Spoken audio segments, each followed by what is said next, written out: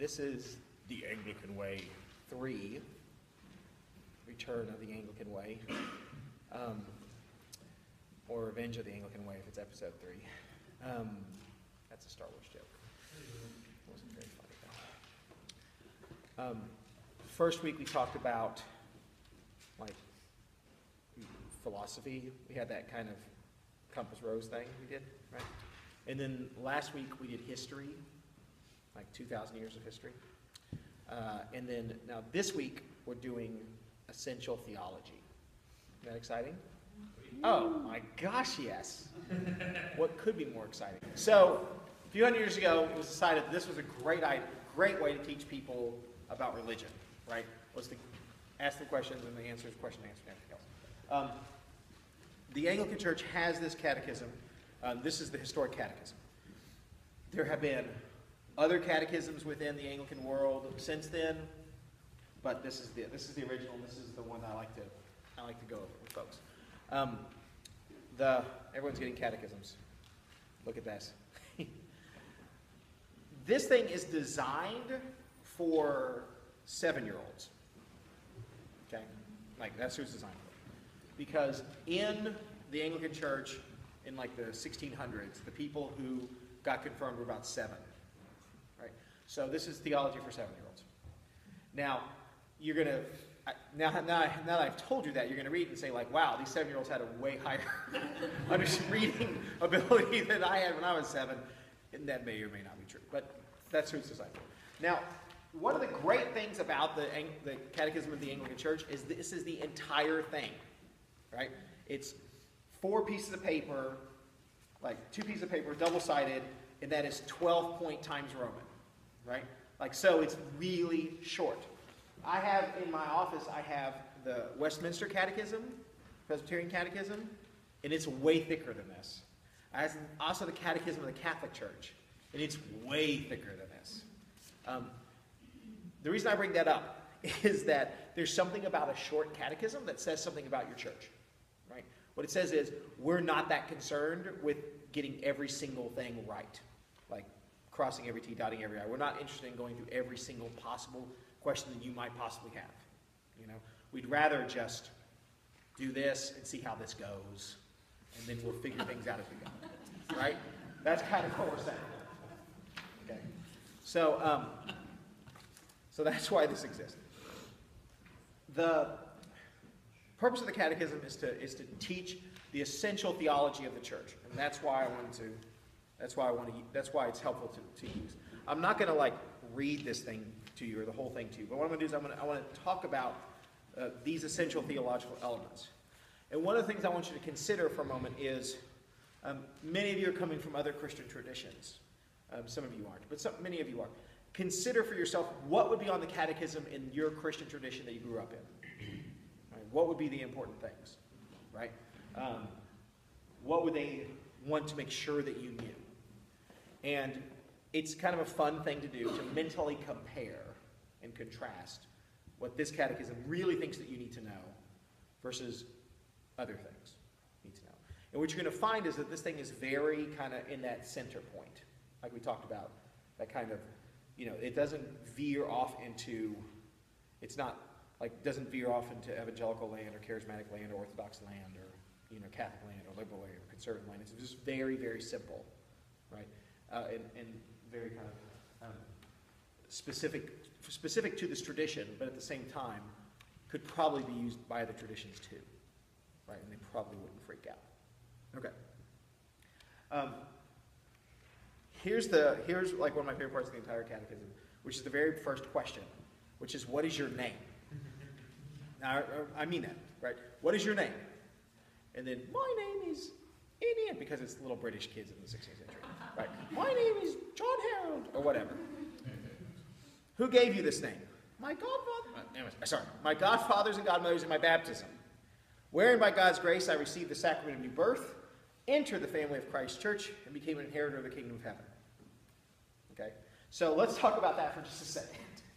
All right, in the Bible, names are really important.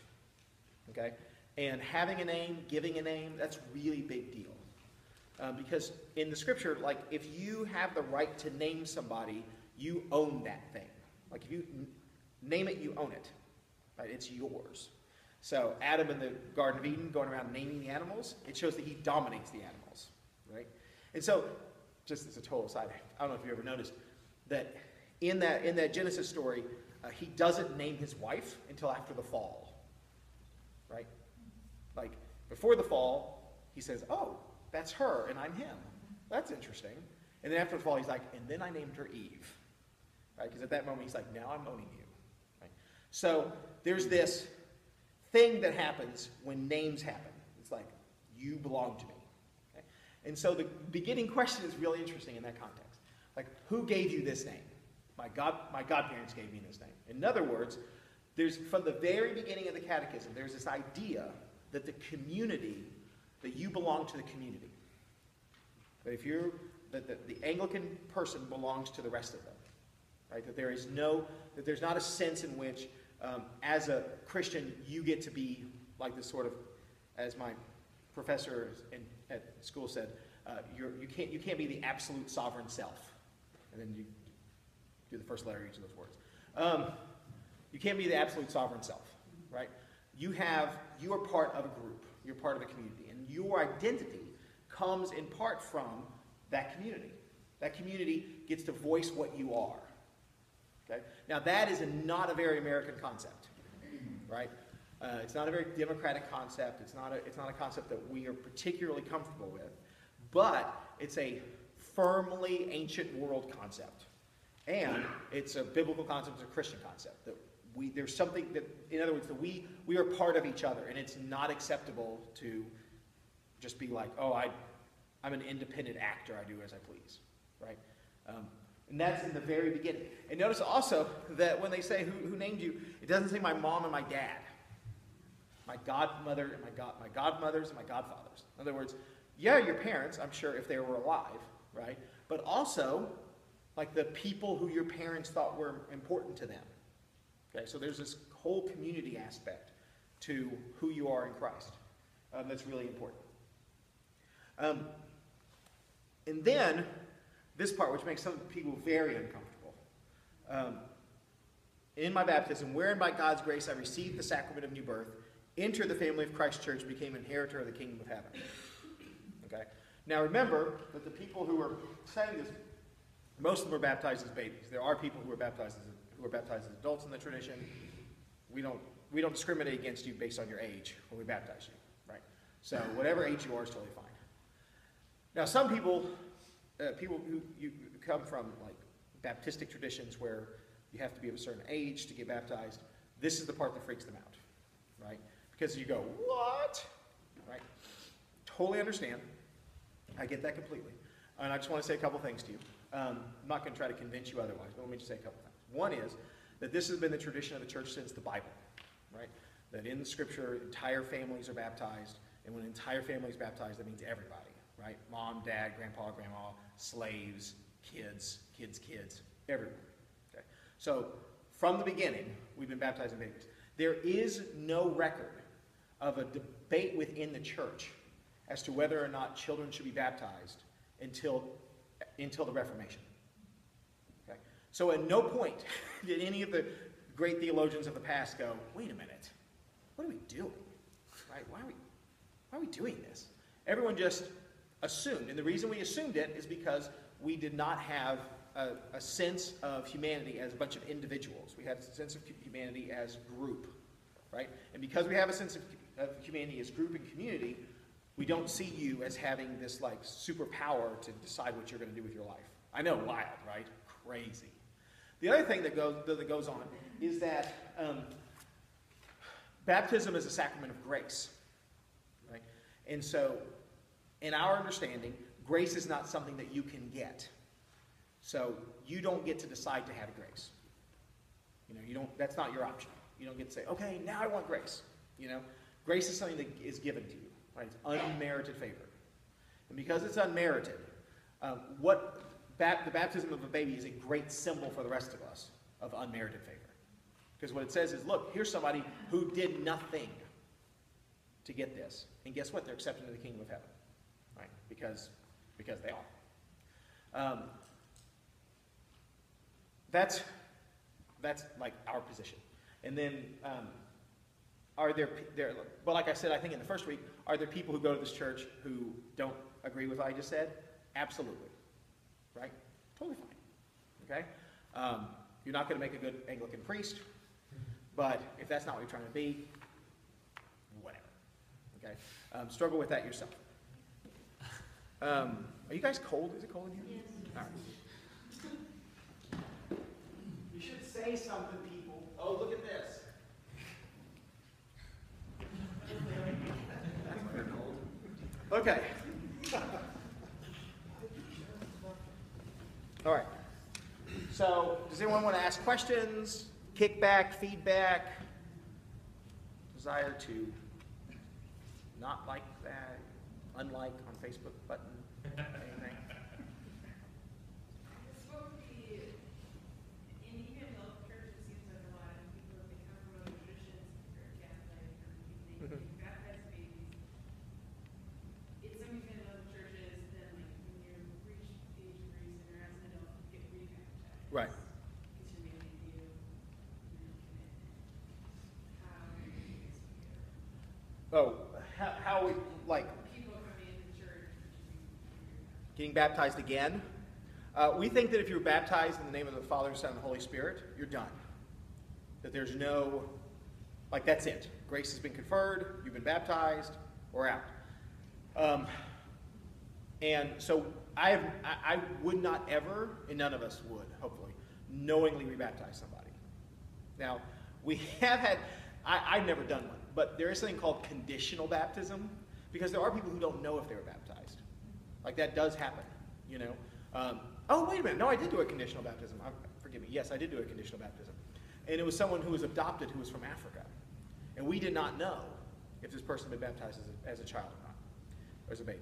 And so, we say, if you have not been baptized before, I baptize you in the name of the Father, the Son, and the Holy Spirit. It's like kind of legal or something.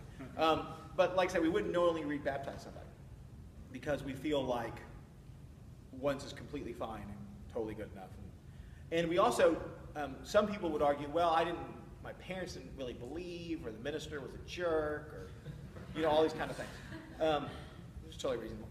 But we actually have, in what we call the Articles of Religion, we have an article about that. It's called On the Unworthiness of the Ministers.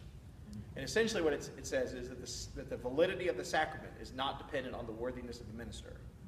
Because if the validity of the sacrament is dependent on the worthiness of the minister, you are all in big trouble. Because basically you've never had communion in this church. Because if it was based on my worthiness for you to get communion, right? Like, you're done. Because I'm not worthy. Okay? In the same way, the people who baptized this baby were not worthy. You know, whether they were like, oh, we're really on fire for the Lord, or they were like, whatever, here we go, baptize in the name of the Father, Son, and Holy Spirit. You know, we just think that God does something in that. And that is crazy and wild, but He just seems to do it. So, yes. That's kind of what my question about infant baptism is, because the way you describe it sounds great, but from the evangelical tradition, what does it mean, like, if, say, someone was baptized as a kid, and they grew up, and they never actually did anything to come to an actual faith, and they said, whether Catholic or Baptist or anything, so if I was baptized as a kid, so I'm saved. Right. Meaning, you know, or they grew up and they're like, I don't do this at all, like, they completely rejected faith, then what does that baptism mean? What did it mean? Yeah, every tradition has to wrestle with that question, which is like, okay, what happens to the previously baptized who now reject Christ, right? And this, by the way, is a huge problem in the Baptist church, right? Because of the once saved, always saved kind of doctrine. That, like, I personally know people who are atheists who were baptized when they were 12 in a Baptist church. But they're like, once saved, always saved, what are you going to do? Ha ha ha, right? So, that becomes an issue, right? I would, in our tradition, what I would say is that your baptism brings you into the Ark of Christ Church, that whole thing. And whenever we baptize someone, we're making a faith statement. You know, we're saying that we believe that you are now part of the Christ Church, and you're going to be forever part of Christ Church and everything else. And I could certainly see people rejecting Jesus and therefore taking off, right? But the way we go into it is with faith. We make a faith statement. We're like, okay, now you're in it. If you decide that you want to reject Jesus and do something else, fine, right? It's very dangerous to judge whether someone else is going to heaven or not. You know what I mean? Like, that's something that I'm not really interested in doing. But I would say, like, in the Bible, if you reject Jesus, pretty much that's a bad way to start with the whole afterlife deal, right? It's like, that doesn't seem like a good idea to me. Because there's some, language about that. And I don't know how an entire life is going to go. Like, I don't know, like, how God sees that. I don't know, like, if God, like, cares or how he deals with people who kind of go back and forth in their faith. And I have no idea, and I'm glad I don't get to make those decisions. But I would say I think it's necessary for someone who was baptized as a baby to come to a living faith in Christ as an adult. And I think it's important to come to a living faith in Christ like when you're 20, and then when you're 30, and when you're 40, and when you're 50. I think that having a living faith in Christ is very, very necessary. And my assumption is that it's necessary for salvation, right? Like, if you call upon the name of the Lord, you'll be saved. Like, believe in your heart that, confess with your mouth that Jesus Christ is Lord, believe in your heart that God raised him from the dead, you'll be saved. There's a couple of, like, you will be saved if you do this kind of statements. And my assumption is you need to do those statements. Like, those are important things, right? Because I don't think that Romans is kidding, when it says that kind of stuff. And I believe that baptism is the sacrament of new birth. So, one way I kind of express this to people is one of my favorite ways of understanding baptism, or understanding salvation at all, really, is adoption, right? I think adoption is a great image. And the question I ask is, at what point is a child adopted? Right? Like, is the child adopted when the parents decide they want to have a child? Is a child adopted when they first see the child in the orphanage? Is a child adopted when they come home for the first time? Is a child adopted? Which court proceeding is it that actually adopts a child? Right? Are they adopted when they first call you mommy or daddy? Are they adopted when they graduate from school and you send them off to college? Are they adopted when you walk them down the aisle? Are they adopted when they bury you? Like, at what point are they adopted? And I would say all of those are adoption. Like, there's a process there. Now, probably, if you want to get really technical, it's when there's some kind of signature is required, and that's probably the moment. You know what I mean? But I don't know if that signature required doesn't always feel like the moment, and it's like part of a huge process. And so to me, baptism is like the signature part. It's like, this is when, okay, if we're going to get really technical, this is the moment. Right? This is the salvation moment. But salvation is a huge thing. Right? It's not just that. It's like God's constant interaction with me, where he's constantly saving me, constantly redeeming me, constantly justifying me, constantly bringing me from one state to another. And I'm fighting against him the entire time, basically. So, yeah. Are you going to talk about confirmation as a separate subject, or does confirmation in some distant way relate to the subject we're talking about? Yeah, it does, because it does. But let's talk about confirmation when I talk about the other things. And just talking about baptism for like 20 minutes, which is great. And I didn't intend to talk about it for 20 minutes, but there it is. All right. Okay. Well, so that's one thing. So if we're talking about theology, then the important theological points are that we begin where we have to begin, which is with you, right? The first conversation in theology is, okay, what's your deal? And the first thing we say about you is you belong to others. And then, after we say you belong to others, we say, and these others brought you to Christ. And so you belong to Christ. Right? You are part of this deal. And you are, if you keep reading that a little bit where it says beginning, we also ask you to engage in this. Right? This is not just you're baptized and then you're out. Right? You're baptized and now you're part. So be part. Okay? The next bit is the Apostles' Creed. And the reason we use the Apostles' Creed is the Apostles' Creed is the creed that the West, the Latin-speaking part of the church world, that the West has always used for baptisms. It's the baptismal creed. It's not the creed of the Universal Church, which is the Nicene Creed, which we say on Sunday, but it's the baptismal creed. And so the reason for this Apostles' Creed is because in the early development of the church, you need to understand that Christians didn't invent baptism. Like, we didn't come up with that. Jews were already baptizing people. Pagans were already baptizing people. Like, baptism is something that is like part of the gestalt of the universe. You know, people kind of like that. And so when we baptize somebody, we can't just put someone in the water and bring them up and don't say anything, because we need to talk about the God into which we are baptizing this person. Like, what does this mean? And so our statement of that is the Apostles' Creed. And so the Apostles' Creed is written there for you.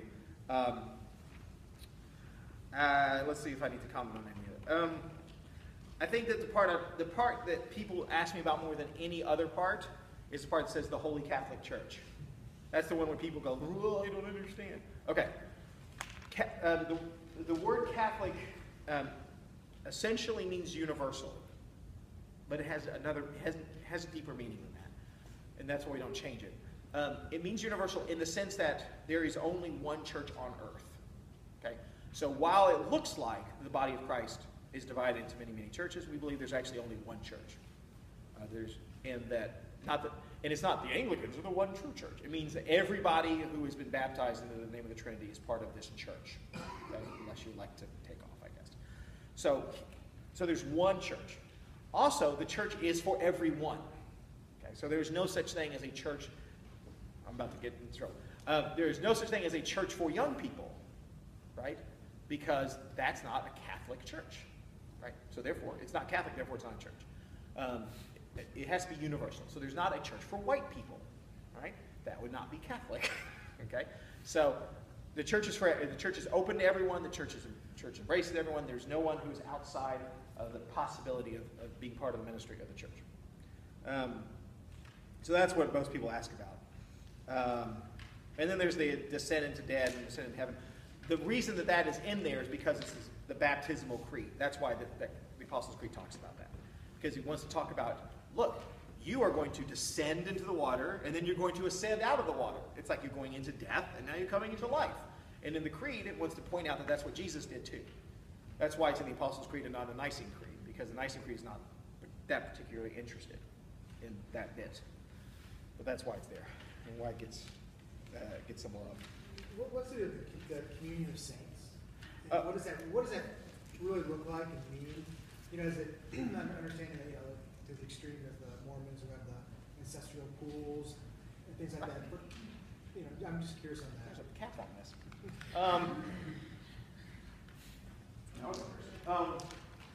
The communion of saints means that there is one communion, there's one group, there's one community in union of people who are in Christ. The saints are the people who are in Christ. That includes all the living and the dead. So everyone who's alive, who's in Christ, is part of the communion, but so are all those who are dead. They're part of the communion. And there's a sense in which even those who have not been born are part of the communion. So there's one communion of saints. So there's not many communions of saints. There's not like a greater group and a lesser group, or like these are the cool people, these are the not cool people. There's no separation. There's one communion of saints. And it reminds us that the living and the dead are both part of the team. That there is no separation. The separation that we see, the separation that exists between the living and the dead is a separation that exists for us but doesn't exist for anyone else. Right? Exists for the living, doesn't exist for them. Certainly doesn't exist for God. He doesn't care. And so we're all part of the same group. Anyone else? Apostles' Creed questions? Awesome. Okay. So here's something funny about the Apostles' Creed is super Trinitarian, right? There's three really important I believe. In fact, there's three times where it says I believe in the creed, right? I believe in God the Father. I believe in Jesus Christ. I believe in the Holy Spirit. Okay. So the Trinity is essential Anglican doctrine, right? Because it's essential Christian doctrine. We would say that if a church does not hold to the Trinity, it is not a Christian church, like by definition. So that's where we hit. That's our dividing line. You know, that and the nature of Christ. Like if Christ is not fully human and fully God, you're not a Christian church. If there is no Trinity, you're not a Christian church. That's where we separate it. Which is a pretty wide separation of what a Christian church is, by the way. Okay, so then there's a little unpacking, which I'm not going to read, about what does this important teaching mean for you. Okay, so then what happens is we get to go into law and gospel. Right? You stated earlier the Ten Commandments. You stated earlier that your godfathers and godmothers promised on your behalf that you would keep God's commandments. Tell me, how many are there? 10. Which are they? Now, don't get entirely freaked out that it just says that there are 10 commandments, and then you go, wait a minute, didn't Jesus give us another commandment? Yes. Okay. And if you were to continue to read, where it starts to unpack these commandments, it pretty much tells you everything that you have to do. Right? Like all the rules are there, in case you're interested. Right? Like, you know, what's my duty towards God? What's my duty towards my neighbor? There's all kinds of things about, like, obedience and not coveting and, you know, pleasing God and the laws of the state and, like, the whole thing in the Ten Commandments. The Ten Commandments are the parameters of morality. Can something be immoral and not be found in the Ten Commandments? Absolutely. Right? The Ten Commandments are kind of like a guideline. You know, not in the sense of like, but you can break a few of them. No, that's what I mean. What I mean is that these are hard and fast, these Ten Commandments. And they talk about more than they're talking about. Right? Which is what Jesus does with them. Right? Jesus says, well, you were told, do not murder. But I tell you, if you hate your brother, you're murdering him in your heart. You've been told, do not commit adultery. I tell you, if you look at a woman lustfully, you commit adultery with her in your heart. So, like, that's the standard. Like, Jesus takes these Ten Commandments and just, like, blows them up and makes them outrageous. Right? It makes them harder. Way harder than they were before. Okay. I'm just going to assume that you all can read the Ten Commandments. You probably know what they are, and you're okay. Does that make sense? All right, cool. But here's the cool part. This is one of the great parts of the Catechism. I love that we're blazing through this, by the way. Okay. So let's say you've gone through this. You're like the little British kids, you know, it's the 17th century, you know.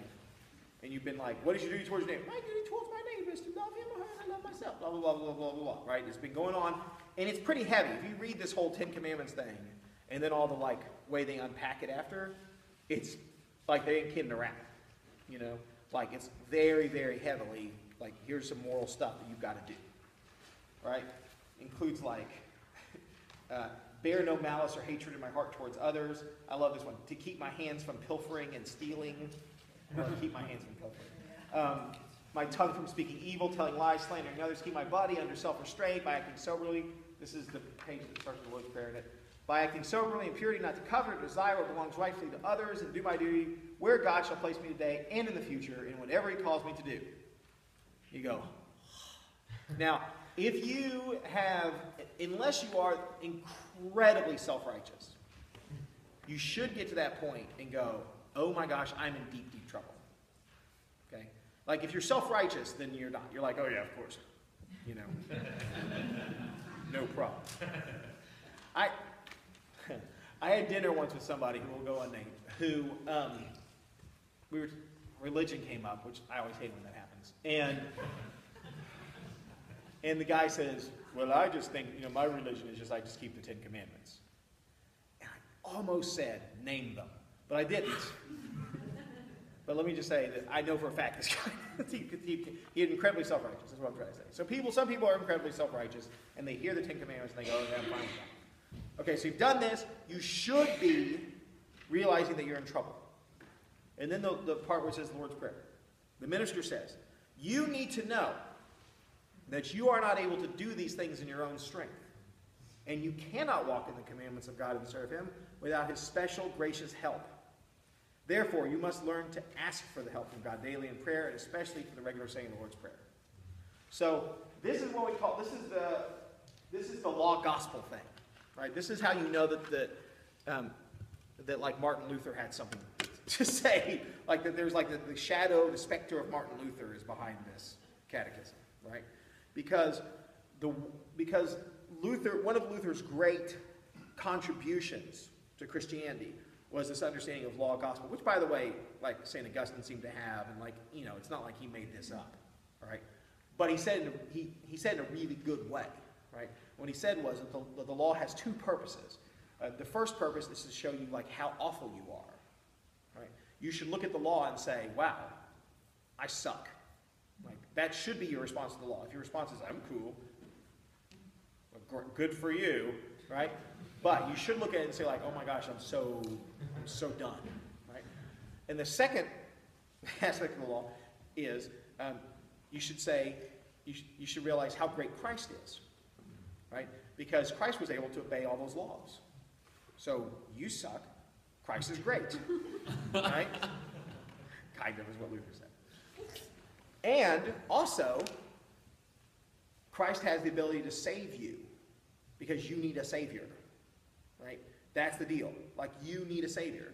And everyone does, not just you, me, everyone does. Because we cannot obey the law. Therefore, since God's rules, God's law is so difficult because his law is perfection, and we are unable to be perfect, therefore we need somebody to rescue us. Because without a rescuer, we're done, right? And that's what this is saying. Like, you cannot do this. Okay? But then also the specter of John Calvin is in this as well. Because what John Calvin says is, there's a third use of the law, Martin, which is the law shows us how to behave. Right? So it's not just there to say you suck and Christ is great. It's also there to say, and now, live this way. Like, do good. Right? And so this, like, the specter of John Calvin is also, right? Because it says, like, you can't do this without God's gracious help. It implies that God might give you the help to someday, so once in a while, act this way, more or less. Right? Which is awesome. So sometimes we'll be able to do this, but only with God's gracious help. And when we are not able to, which is a when and not an if, then Christ is available to forgive us. So therefore, you have to learn how to pray. So if you're going to receive God's grace, you need to learn to ask for it. Which is, once again, is like baptism. It comes back to like the infant baptism thing. Like, you don't get something unless God gives it to you. Like, that's what grace is about. You don't get something unless God gives it to you. And so, if you want grace to be able to live in a faithful way, you're going to need to learn how to pray. And the Lord's Prayer is a great way to learn how to pray. Right? And so it has, therefore you must learn to ask for his help daily in prayer, and especially for the regular saying of the Lord's Prayer. Can you recite this prayer? The Lord's Prayer is. And then they say the Lord's Prayer. Okay. So,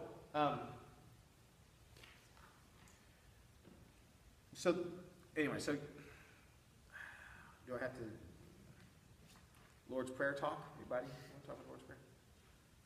Heard it? Been there? Been there, done that. So, good. Huh? Just give it the commandments. Yeah, just take it. I'm good with the commandments. It's cool. I think it's interesting to look at the bit after the Lord's Prayer where it says, what you desire from God in this prayer. So let's look at that for a second, because I think that's pretty cool. I desire my Lord God, our Heavenly Father, who is the giver of all goodness, to send his grace to me and to all people, that we may worship him, serve him, and obey him, as we ought to do. Also I pray to God that he will send us all that we need, both for our souls and bodies, and that he'll be merciful to us, forgive us our sins, and that we please him to save and defend us in all spiritual and physical dangers, and that he will keep us from all sin and wickedness, from the snares of the devil, and from everlasting death. And all this I trust he will do because of his mercy and goodness through our Lord Jesus Christ. Therefore I say, Amen, so be it, Lord. Right? In other words, the Anglican way is about grace. Right? Because all that comes from God. And you're not going to earn any of that. Right? This is like the gracious work of God. That he's going to do all this like saving work. and save you from like sin, wickedness, spiritual, physical dangers, like the whole bit. Okay. And that's what we so that's something we need to ask for. Okay. We are so awesome right now. So the two sacraments.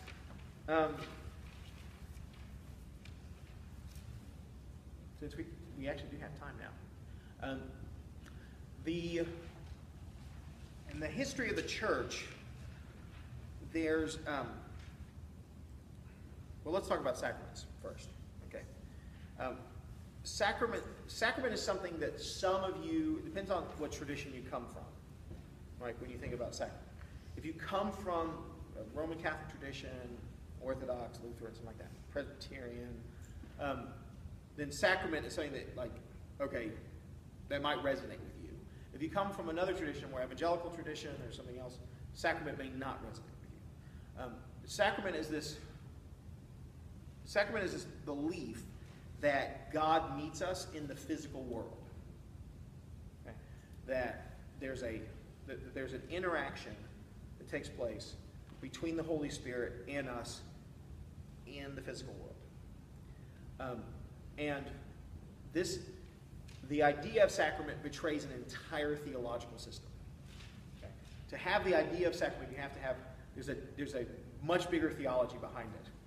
And that bigger theology is that God and his creation are different things. That the creation is not made up of God stuff. Okay? If you believe that the creation and God are the same thing, you're what we call a panentheist. Okay? So there are, there's a couple of Eastern religions that are panentheist and, everything else. But, so, we don't think that God and creation are the same thing. And we don't think that God is removed from his creation. Right? So it's not the same thing. But that Christ fills all things. Right? So the indwelling presence of God is here for everyone, everywhere. That there is no space in creation without God. So, because of that, the physical world, the created world, is really important. Okay. It's so important that God did some serious sacramental work. And what a sacrament is generally defined as an outward and visible sign of an inward and spiritual grace. Right? So, the outward and visible sign is the part you see. The inward and spiritual grace is the part you do not see. Okay. So, the first sacrament of God is creation. That's the first sacrament. That he would make an outward and visible sign of his inward and spiritual grace. So the first sacrament is creation. The great sacrament of God is the incarnation. The outward and visible sign of the inward and spiritual grace. That Jesus is the Son of God, 100% God, 100% man. He's both things at the same time. Right? But that's the great sacrament. So the two great sacraments really are creation and the incarnation. Okay. So when we talk about sacrament, that's the big theology behind that.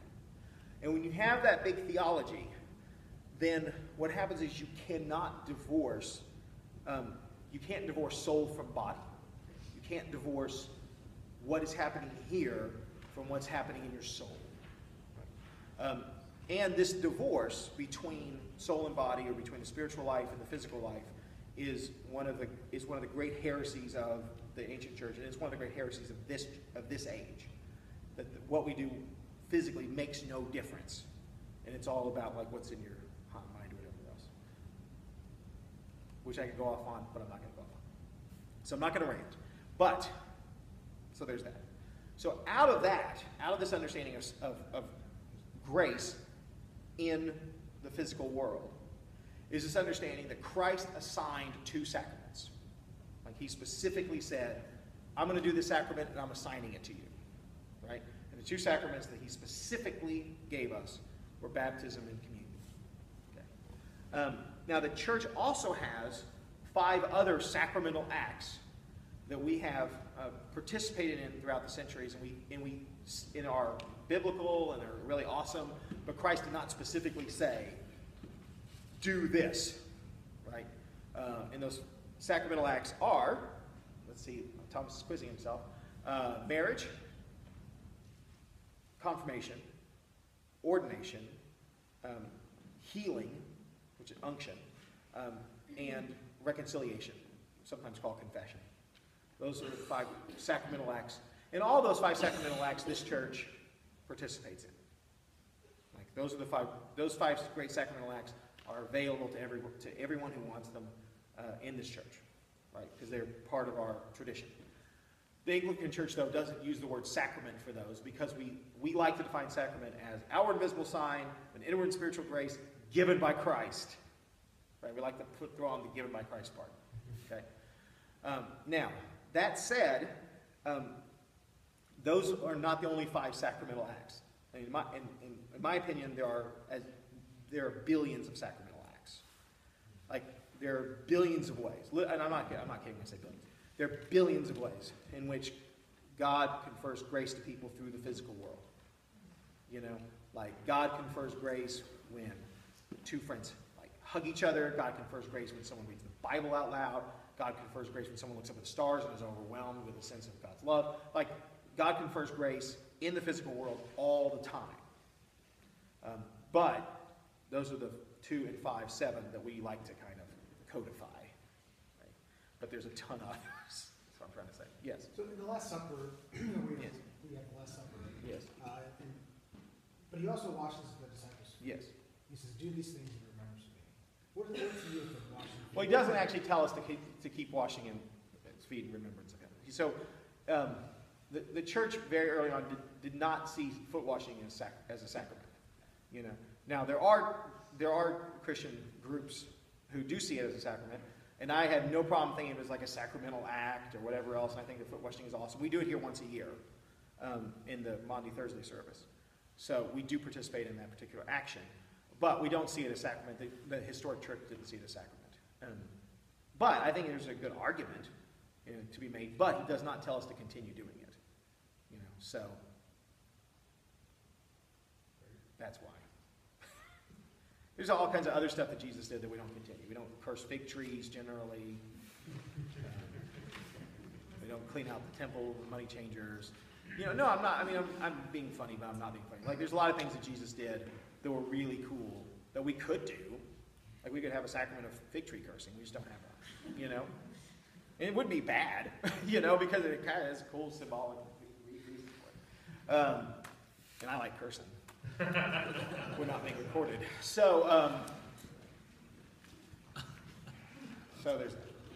Okay, so does that make sense? You got like the sacrament thing? Sacrament deal? All right. Well, let's talk about the sacrament of communion then for 10 minutes. Sacraments authorized by Christ. Last page. Woo-hoo! We've already talked about baptism. This has more about baptism and why we do it with it. In fact, the question is like, why is it, you know, why do we baptize anybody? Why are infants baptized? All that kind of stuff is in there, and you can take a look at that. We've already kind of talked about it. Why the sacrament of the Lord's Supper ordained by Christ? For the continual remembrance of the sacrifice of the death of Christ and of the benefits we receive from his sacrifice. And then what are the outward signs? What's the inward grace? The strengthening and refreshing of our souls by the body and blood of Christ as our bodies are by bread and wine. And then a thing about examination. Okay, so let me give you the Anglican rundown on communion, which I'm sure you're fascinated by. In the church, there's essentially been 3 ways to understand what happens when communion happens. Okay? One way is the way that comes from the more kind of like low Protestant, like kind of evangelical understanding of the universe, which is the group of Christians who don't believe in sacraments at all, right? And they call them ordinances, right?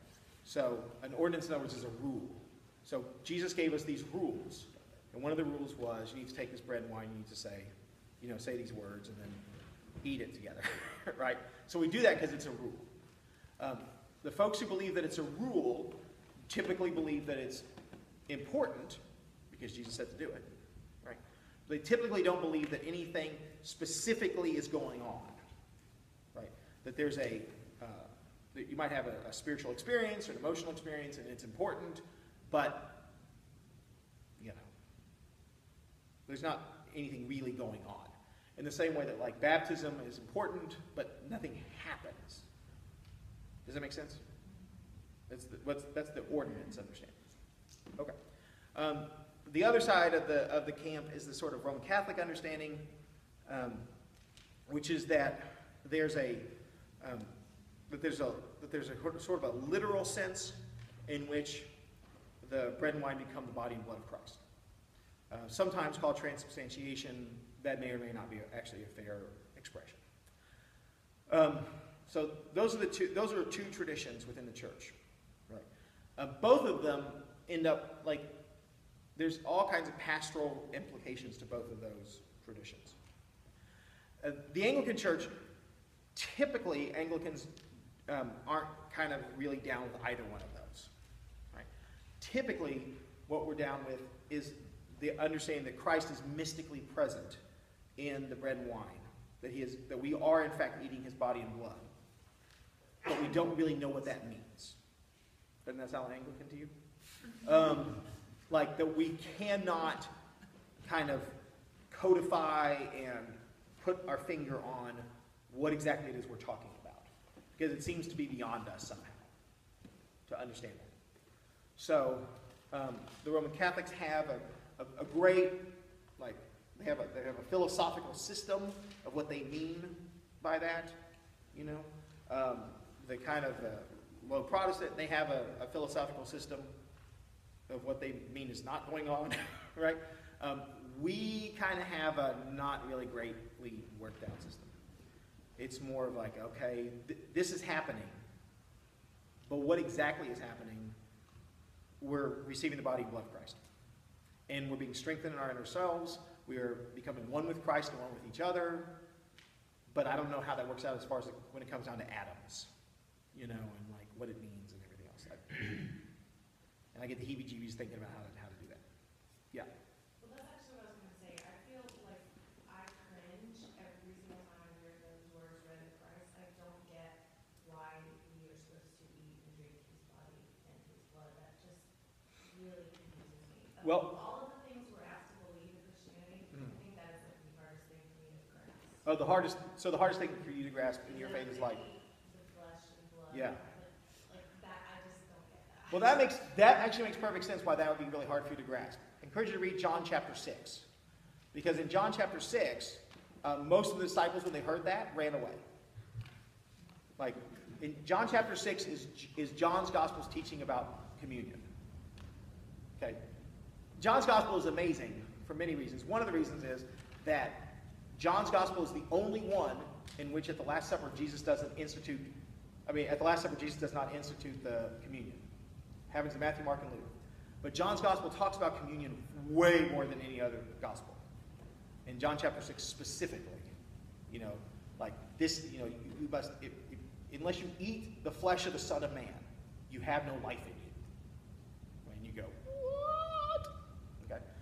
So when Jesus said that to people, most of the disciples ran. Because they were like, you are freaking us out. They took off. So what I'm trying to say to you is it makes perfect sense that would disturb you. And if you enter into like contemplating that, it is pretty disturbing. And it goes back to the idea of sacrament generally, which is, in the idea of the Lord's Prayer generally, which is, how do we receive anything? We receive it physically. Right? Like God gives us grace, but he does it through the physical world. The thing about eating and drinking is we eat and drink to survive. Like if you don't eat and drink, you will die. Right? So you eat and drink to survive.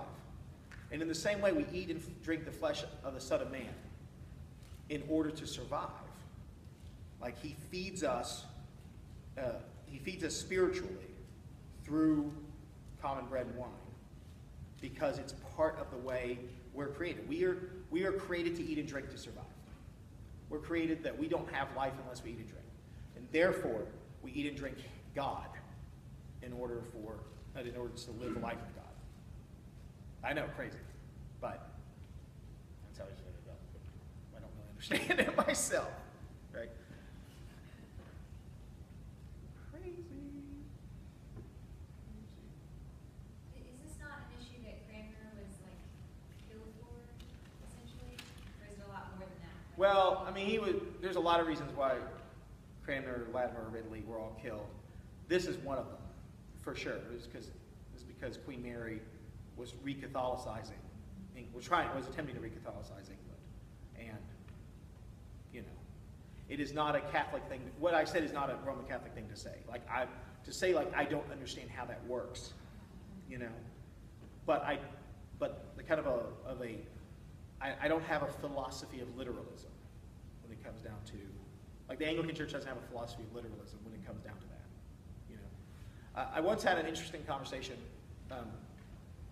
with a Roman Catholic priest and a Baptist minister who were talking about something. I can't remember what they were talking about. And I said, what I find is fascinating about you guys is you're both literalists about completely different things. I was like, you Catholics, you're literalistic about this whole, like, this is my flesh, this is my blood. Like, that's very literal to you, you know? And then you Baptists are really literal about the word baptismo must mean immersion. Like, you're really literalistic about that. I was like, wouldn't it be interesting if, you know, is there a church that's literalistic about both? I was like, I don't think so. But there's a church that's not literalistic about either. So, you know, whatever. So, yes? Are those both sacraments? I'm doing some reading, so I would love clarity. Cool. Are those both sacraments because they're administered through folks who are passed down through apostolic succession? No, they're sacraments because Christ did them and then commanded us to continue them. That's why they're sacraments. In our way, priests, and then of course bishops, because they're also priests, which is another conversation. And can celebrate communion, but any Christian can baptize in our tradition. Like we don't have a belief that, you know, you have to be ordained to baptize somebody. So please, if you have a chance to baptize somebody, go for it. You know, we like to do it in church. We prefer it because we like to be able to celebrate baptism as part of the body of Christ. You know what I mean? Like we prefer not to have private baptism. Like we prefer to say like, hey, you want to get baptized? Let's do it at church so everyone can be there and we can all celebrate together. You know, that's our preference. But we've got no qualm with baptizing. Like, go for it. You know, in your swimming pool or the beach or whatever you want to do. Have fun. But communion. Communion in the Anglican Church. In our church, we only clergy, priest or bishop clergy, can celebrate communion. Now, does that mean we believe that if an Anglican clergy person doesn't celebrate communion, it's not really communion? No, of course not. That's ludicrous, right? So, I like the sacraments of other churches. We think that's sacrament. Like, I think that what happens is, here's what I think. I believe that things are what they are regardless of what you think about them. Okay? So like a brick wall is a brick wall regardless of what you think about the brick wall. In a similar way, I think communion is communion regardless of what you think about it. And so I think that when Baptists have communion, they're really having communion. Like I really believe that. I think that they're eating the body and blood of Christ. I know that they may take issue with my language, but I think that they're really doing that. Okay, it's 7:35. Thank you all very much for being here. I hope you come back next week. Thank you, Carol, for that. That was really helpful. And God bless you all. Go forth and decide that this is not a good idea.